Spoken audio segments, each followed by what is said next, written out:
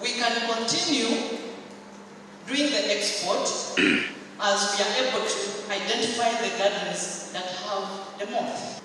The self-imposed, the impact of the self-imposed ban is evaluated.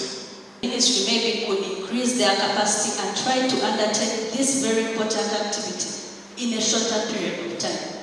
Maybe a month. We can hold off. These are some of the objections raised by exporters to the suggestion by government of a 3-month ban on all paper exports to allow for thorough investigation and inspection of farms and pack houses.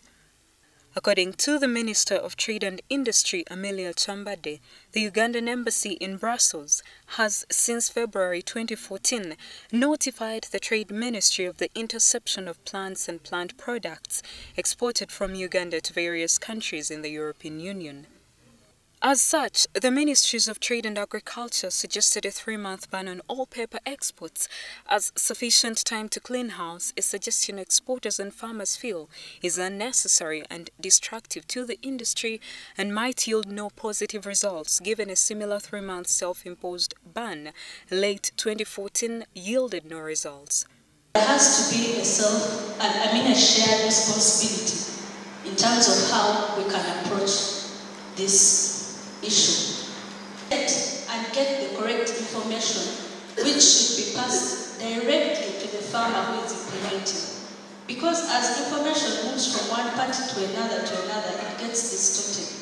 And I believe that most of the farmers do not actually know what to do, not because they are not interested, but because they are not getting this information. After much debate, the ministries relented and pushed the ban from 3 to 1 month. The peace for making sure that the quality is right, for making sure the health of the product is right. We do agree that 3 months is a long time.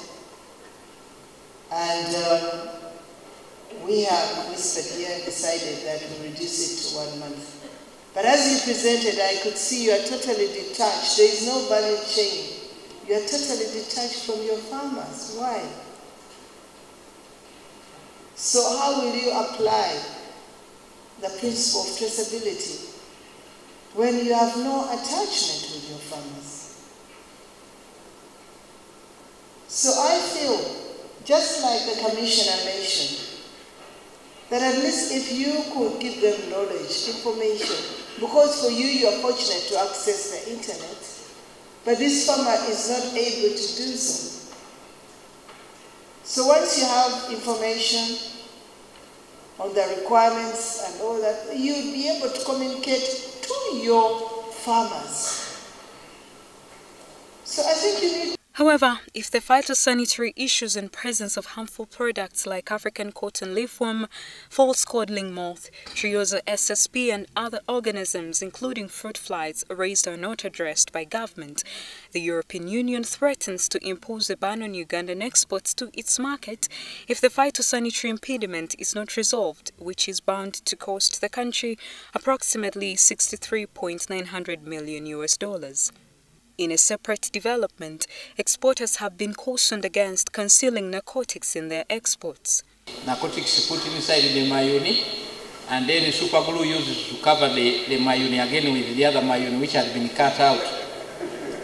We got that from the airport. Please, that one will be criminal. The ministries also plan to develop a traceability system in which produce can be traced back to the exporter and subsequently to the farm from which such produce should have originated to restore the credibility of Uganda's exports to the European Union. The ban takes effect midnight the 4th of May 2015.